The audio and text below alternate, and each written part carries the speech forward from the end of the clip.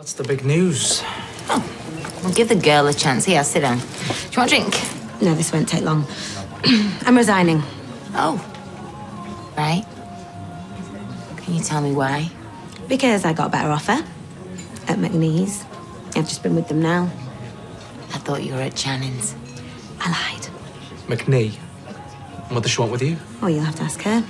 But you can be sure of one thing. I'm going to make sure Underworld never get another order with them. Alia. What? She killed our dad.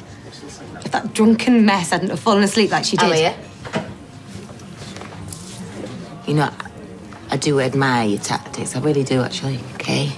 And drunken mess, yes, well, you're probably right there as well. But I didn't start that fire. Did I, Tracy? Oh, how much have you had to drink? You started the fire.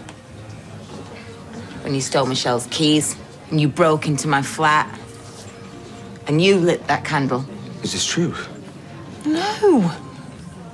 Of course it's not true. She's off her head, everybody knows that. Oh, it's true, all right. She told me all about it. She confessed it to me yesterday. Oh, the guilt must be eating away at you. Is it true? Our dad's dead because of you. She's making it up. And I don't need to listen to this. Come on, Robert. Tracy Barlow, Yeah. I'm arresting you on suspicion of murder. What? You do not have to say anything, but it may harm your defense if you do not mention, when questioned, something you later rely on in court. Anything you do say may be given in evidence. Do you understand?